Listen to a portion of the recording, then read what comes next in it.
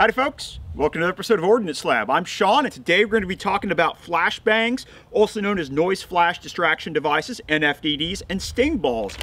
Now to make sure we're up front with y'all, through our alternate operation, the McCauley Group, it's a defense and law enforcement operation. We are an AMTEC Less-Lethal ALS distributor, and we're mostly going to be focusing on ALS products here. So we are trying to sell ALS products to make sure that, again, we're being up front with y'all about what our commercial interests are, but we also want to make sure to thank our sponsor, Global Ordnance. If you look down in the comment section, you'll be able to see a link there to where you can go to them. If you patronize them, you'll be able to be supporting us, so make sure to check them out.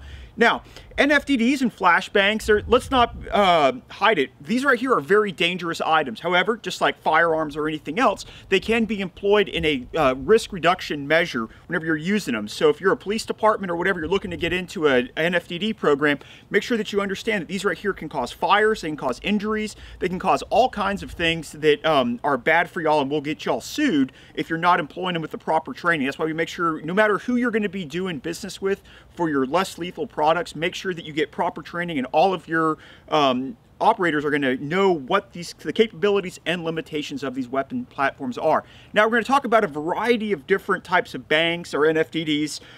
Here we're going to start off with the reusable type. What this right here is, this is the ALS-09, which is one of my I think it's one of the better reusable bangs in the market. What it has a reusable hole here that's good for 40 bangs, and then here's the actual bang itself. It's got about 5 grams of flash powder in here, and so we'll be throwing this one and measuring it with a decibel meter to show what the relative noise is. Now, here's one of the ones I really like, is the single-use bangs. One of the advantages of these is it's made out of purely cardboard, and this is one of the advantages of the ALS products compared to some of the other ones on the market, because after it's set off, all you have left is a cardboard tube that there really isn't much of a throwback potential compared to this metal one. If you throw this into like a prison yard or whatever, you're going to get this thrown right back at you, versus if you just get a little bit of cardboard thrown back at you. And again, this is one of the advantages of the ALS products, where I've looked at some of the other offerings and they're really not able to compete with the ALS ones. And this right here is a single-use bang. Now here is a multi-use bang. This right here is a great product. What it does is whenever it sets off, it kicks off 7 submunitions, which will all detonate independently. However, as you'll be able to see in the video, this right here poses an extreme fire hazard. And so again, this right here goes back to whoever's employing these weapons needs to really understand what its capabilities and limitations are. If you throw something like this into a building, you're most likely to have a Waco type outcome. Here's some non-traditional bangs. These right here are known as blast strips, and these right here are intended typically for cell extractions. You can slide them underneath a cell door to set them off, or in a residential door you can slide them underneath. You can also use them for very light blasting. Breaching. They'll be able to work to open up a light residential door that's locked. What you can do is you can take these right here, slip them in here with a IV bag, slap that on the front of the door, tape it on there and hit it, and that right there will often be able to open up, again, light residential doors. We've got a door that will demonstrate that, which will show you how it's done. But again, this is not something you're going to be breaching open bank vaults or anything. And then finally, we're going to be going here with the ALS Stingball grenades. These right here are typically used for riot control, crowd control, things like that, cell extractions. What's really neat about the ALS products that I really like about it is that the head will actually pop off a second before the thing detonates. Because what happens, whenever it detonates, it sends little rubber balls that are in here all over the place. But if you've got this fuse head on there, and that right there goes flying off, you've got a potential to turn it into a legit fragmentation grenade. And so, again, with this right here popping off a second before, that lowers the risks of causing fatal injuries or anything. So anyways, let's get on there and start banging away. Alright, so first up is going to be the ALS-09, the reusable bang. Now, we're going to be employing it, is you want to make sure whenever you're employing it that you're doing it in a controlled manner. You don't want to just go throw it into a room because you have no idea where it's going to go. So what we're going to do is we're going to do the inverse roll with it. I'll show you all that here. Alright, fire in the hole. Alright, so even after it's gone off, it's going to be rather warm to the touch. And this is all that's left of just a fuse head assembly. Everything else is blown up. And so now what we'll do is we'll file paperwork with ATF, tell them we blew this one up, and take it off the registry. So let's try it now with one of the single-use bangs. All right, so we're going to use now is going to be the single-use bang. This is just a single banger. And one thing I forgot to mention before is whenever you're using these right here, make sure you're wearing your eye pro, ear pro, gloves, and also having a means to fight fires. These right here will start fires if you're not careful, and you have to always be ready for it. So let's see what happens. Fire the hole.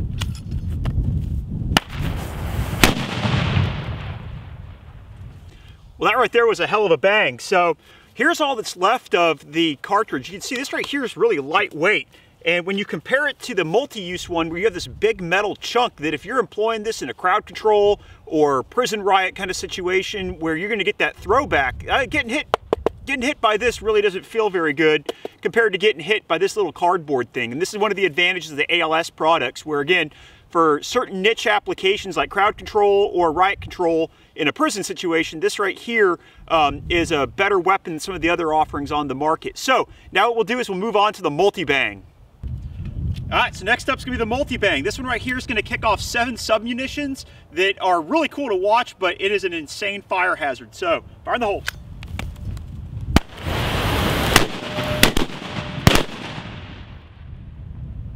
Fire in the hole.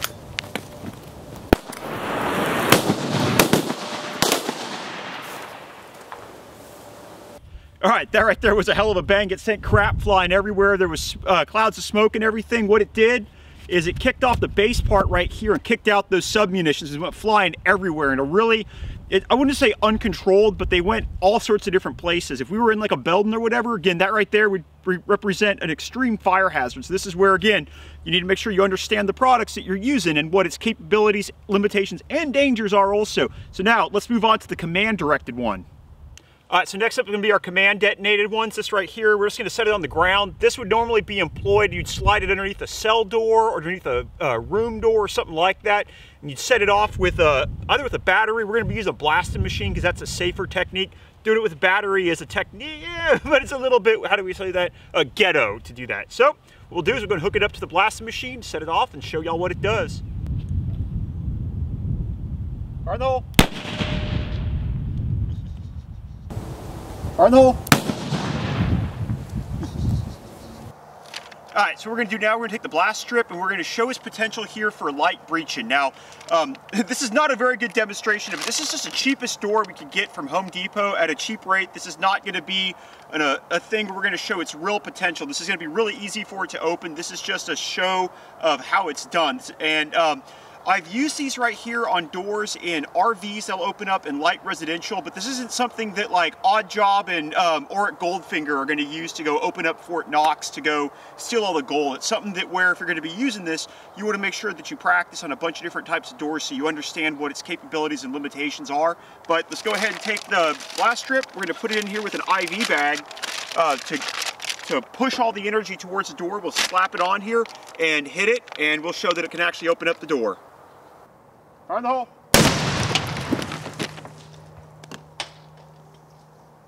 Well, that wiped out the door. Fire in the hole.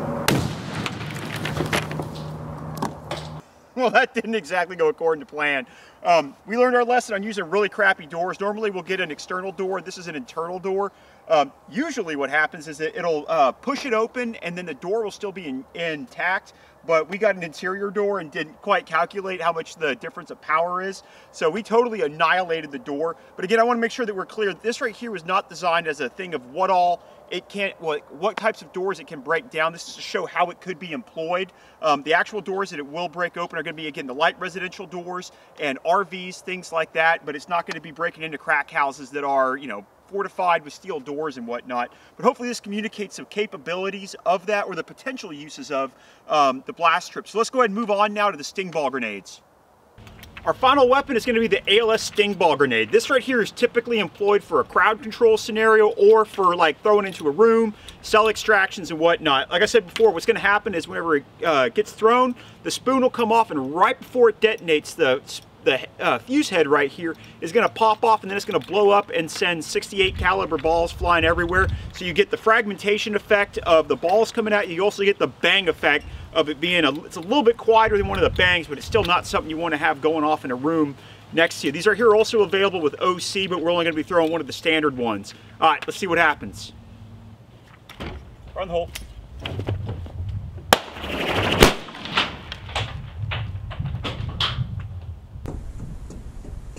Ready? Run the hole.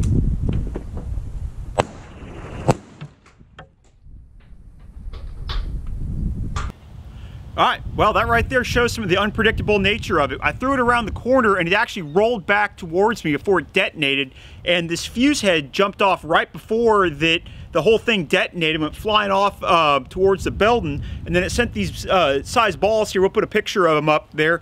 But again, this right here is to demonstrate that a lot of the stuff here is, it's a very useful weapon, these less lethal items such as noise flash distraction devices, bangs, and these Stingballs, but they also have limitations that you have to be aware of and dangers that if you don't understand those whenever you're employing them, they can actually be, they can be pretty bad for you or the folks around you that you don't want to screw up. So anyways, hopefully y'all found this video interesting. Again, if y'all are interested, if you're like a law enforcement entity that wants to acquire some of these bangs, please look us up, the McCauley Group. We'll have a link for that in the comments. We want to thank our sponsor, Global Ordnance, for this. Please look in the comment section also for a link where if you can patronize them, you'll be supporting us. Remember us on Patreon, PayPal, and all the other ways of supporting us. We'll see y'all next time.